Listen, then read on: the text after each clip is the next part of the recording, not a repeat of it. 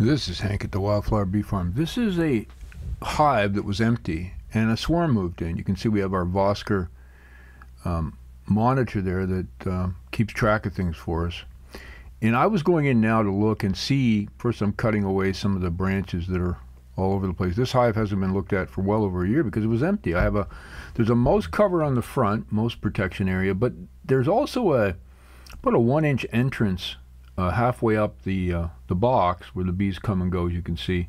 And that's kind of weird. It was purchased years ago as a hive, and I never did close that up. I wonder if mice can get in, but apparently not for some reason. They didn't go in because when I look at this hive, I don't see any idea of a mouse anywhere. So these bees flew in as a swarm. I'm thinking about 10, maybe 11 days before this inspection. My purpose of going in is to, number one, see if there's a queen laying eggs, because I kind of suspected there may not be, based on the pollen coming in. I hadn't seen anything yet. And I also wanted to inspect as far as the size of the swarm. So in other words, is this a really, really large one, or is this a small one? And I'm going to have to go in, and you can see it's kind of falling apart, the inner cover. So I'm going to put some smoke in there and go have a look. So this show is really about just looking at the hives and seeing what I can find. Let's see what happens. As I pull this frame up, I'm looking to see if there's any eggs or larvae, but the bees are just, oh, there's a close call. The bees are just fully covering this frame of, it's just honey and nectar with a bit of pollen.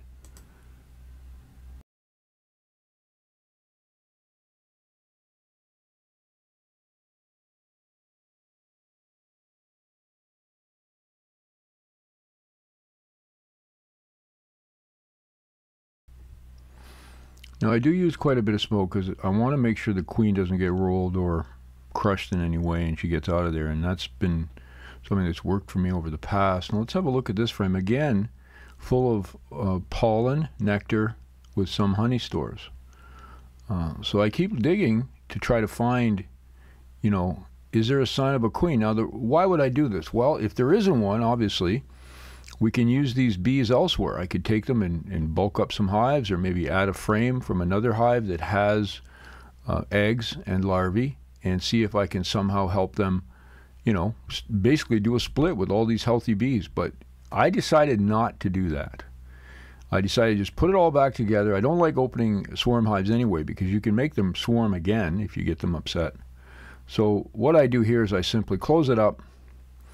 And because of the number of bees, however, I eventually add another box to the top, because every frame is full of bees. There is no frame here that has no bees on it. And so if she starts laying eggs pretty soon, look at that frame, just full of bees. This was a huge monstrous swarm. It looks like maybe, 30, 40,000 bees in a swarm, which is crazy. Now, sometimes swarms add together, so it may have been a swarm. And I don't even know where they came from. They look like they're Russian bees, but I find that hard to believe because we split them so much. Our hives, they may have come from anywhere. It could be carnies because they have that shade on their abdomen. Anyway, this is Hank for the Wildflower Bee Farm. Just to let you know, I went through, as I'm doing here, checked out the frames, all honey, all nectar, all pollen, and that's why I added a frame a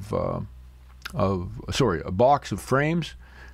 And here at close up, you can see all the honey. They're actually making comb on top of the old comb. And eventually the queen may lay there, or it may be just for storing even more honey and pollen and nectar. So this is Hank for the Wildflower Bee Farm. You have an amazing day, and we'll talk soon.